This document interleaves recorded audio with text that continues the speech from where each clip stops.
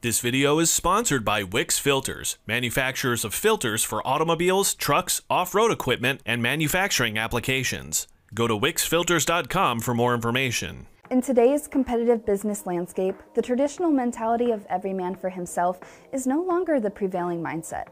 Instead, an emerging and effective approach is the practice of coopetition. This term embodies the idea that companies within the same industry, which may normally compete fiercely for market share, can also find value in collaborating and forming strategic partnerships. Picture the business world as a high-speed NASCAR race, where companies represent the racing cars, each aiming to secure a spot at the top. Just like how NASCAR drivers use drafting, which involves cars lining up closely one behind the other to take advantage of reduced air resistance and increased speed, businesses within the same industry can align their strategies and goals. This alignment effectively forms a drafting line, allowing them to navigate the complexities of the market more efficiently.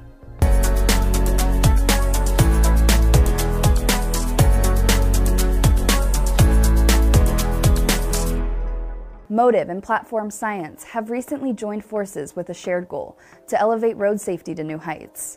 In a parallel effort, UPS and Women in Trucking have united to champion increased female representation within the commercial space. Meanwhile, Nikola and Voltera have combined their expertise to fortify the infrastructure supporting alternative fuels to improve accessibility to sustainable transport. The state of Michigan has forged a strategic alliance with Daimler Truck North America. Together, they're working to increase the number of charging stations for electric vehicles. This small snapshot of collaborations underscores just a fraction of a bigger trend, where industry players are aligning with diverse objectives and forging partnerships that tap into various CV segments. These collaborations, forged just over this summer, present a trajectory of ongoing partnerships in the industry. Playing to one another's strengths is a key concept to provide fleets and customers with unified solutions to improve operations. One great example of this is Trimble, a technology service provider in the industry, partnered with Cummins to provide a more enhanced fault code analysis through a joint effort of Cummins Connected Diagnosis. This allows its shared customer base to get the most out of both company offerings when it comes to vehicle condition diagnosis.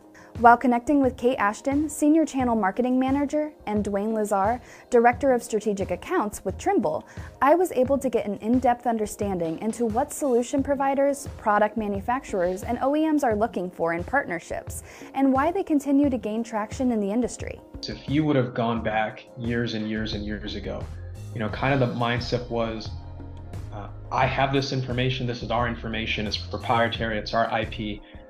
We got to keep it to ourselves and keep it locked up, and this is our secret sauce, and that's how we become successful, right? You fast forward to the way things have transitioned, it's quite the opposite now, right? Like every different piece has its secret sauce, but it's more about sharing that information. It's more about integrations. No one is going to be successful doing this on their own. It's this feeling of we all have to support each other for the greater good of the industry, the customers and what they need, and then working directly with them to better understand exactly. Because I always say, I'm like, every partnership is unique, right? Every relationship is unique. Every offering is unique. And that's sort of also the beauty of it all, that we're able to sort of have these really good conversations and end goals and match those then with the deliverables, the integrations, the relationship itself. And it's ongoing. However, blind collaboration or partnerships for the sake of partnerships can create more work than what's really necessary and could potentially blur the lines of where one company offering stops and the other one starts. Dwayne underscores that the endeavor to forcefully join companies, all in the name of collaboration, could potentially yield more work, but not the desired results. You do that piece, we'll do this piece, and then we'll deliver the best of both worlds to our customer base. Right, so those are the partnerships that are the most successful. The ones that are less successful are ones where there's too much layering. Right? They're doing a piece of the same thing, we're doing a piece of the same thing, and at the end of the day, who's really responsible for owning that project? So how does Trimble define a successful integration?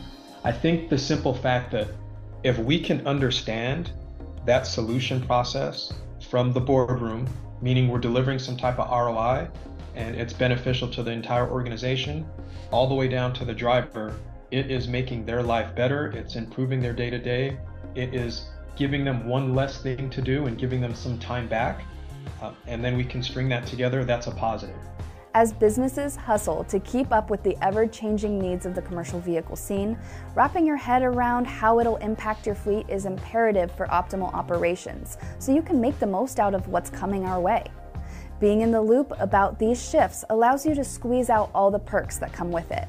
But I think Kate put it best. We're all in this together. We're all, participating at equal levels, and we're working together, and it's a super collaborative process, and the end result's a great experience for that customer, and that continued sort of commitment to the partner.